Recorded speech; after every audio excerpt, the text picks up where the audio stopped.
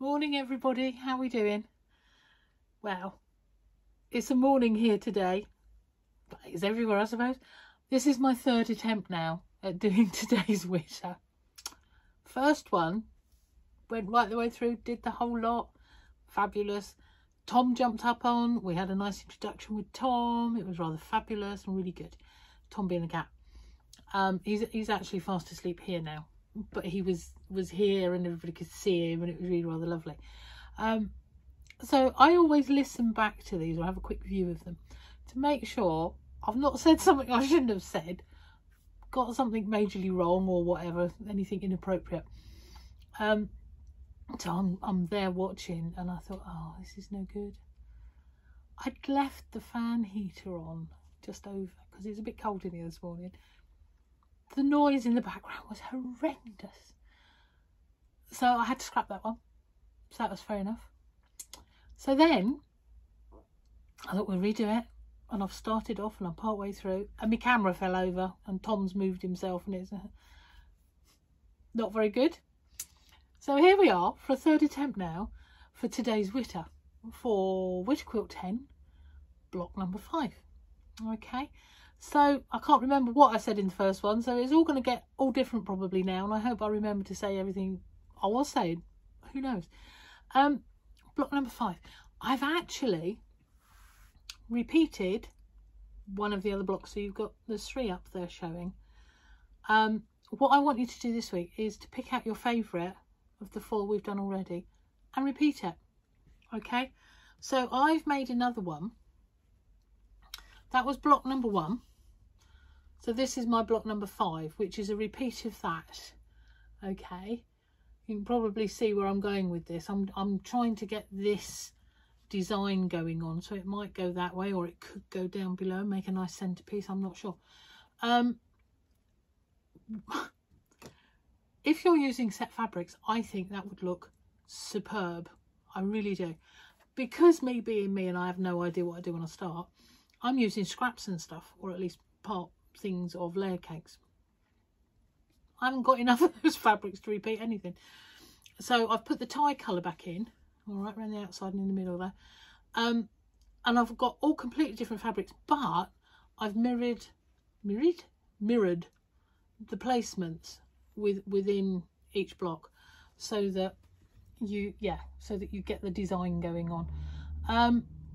Yeah, so there we go. That's block number 5, and your challenge is pick whichever one you loved or liked. Might not have loved any of them. And repeat it and see what you can get. As I say, if you've got set fabrics going on, I reckon that could be quite stunning. And in the back of my mind, I'm thinking, I'm never going to have time to do it. But to do that and then carry on round a couple of, I think that would be superb. It's never going to happen because I ain't got time. But a set block, just that one block, kept repeating around, because then you would get this going out to the corners. And yeah, I quite like the idea of that. But play around with the placement. If you'd have turned them and joined this one to that one sort of on top of each other, you'd get a very wide tie area, which is fine if that's what you like. But it would make a cross if you had 4. You get a different design again. I don't think with this quilt, now that I've done this, I doubt I shall put in any sashings because I'm liking the way they are together. So we're probably going to have all sorts of random. Who knows? We'll see what next week brings. But next week's might not be a repeat at all. Totally up to you. All these are ideas and inspirations for you to do a bit. And I think that's fab. All right, so there we go. Now, what else is going on? The first Witter, I have to say, I spent quite a long time talking about Tom, the cat. Now, he's actually got his own Facebook page. So those of you that like cats, his page is Black Cat Tom. All right. And you'll see a lovely picture of him. At the minute, I think the one that's on the header is him sat in a bag on my table here looking at me. They do what they want to do, don't they? He is so spoiled in here. He really is spoiled. He gets into all sorts of weird things and tells me off and helps me and does stuff and gets total adoration from the ladies that come in to sit and stitch. I think everybody so far absolutely adores him. In fact, I know one lady that doesn't do cats at all. He always sits beside her work, and they're now very, very good friends. In fact, she's picked him up a couple of times. How cool is that? I'm real chuffed with that. So anyway, so we were talking about Black Cat Tom. So if you fancy having a little look, go over on his page and have a little Black Cat Tom. Maybe follow his page, who knows, see what you think. So what else is going on? Excitement. I'm actually booked now to go and do the Craft for Crafters show at Westpoint in Exeter. Okay, so that's in March, I believe. I want to say 23rd, 4th, 5th, something like that, but it's a Thursday, Friday, Saturday. I'll be teaching little workshops on my stand. All right, so we get a nice big stand with all sorts of quilting stuff around, and I will be teaching you. Now, you need to book on those because I can only get just a few on a stand at a time, and they do tend to go a bit quickly, so do shout that. But what we will be doing, I've been thinking about this over the last few days because I've got to get the samples made, and I would have done them this morning, except I've been doing this, so I had to make me block, do this first, then I will look to doing the samples. No, I won't, I'm lying. This afternoon I need to rewrite write the next bit of the mystery. Anyway, so the samples will be made over the next few days, and then I'll put them up for everybody to see, and then you can come along and learn how to do. And I'm thinking we're going to do Japanese folded patchwork. So you'd come out with one little square, which could be used as a coaster or a pot stand or something. So it's a useful thing, hopefully.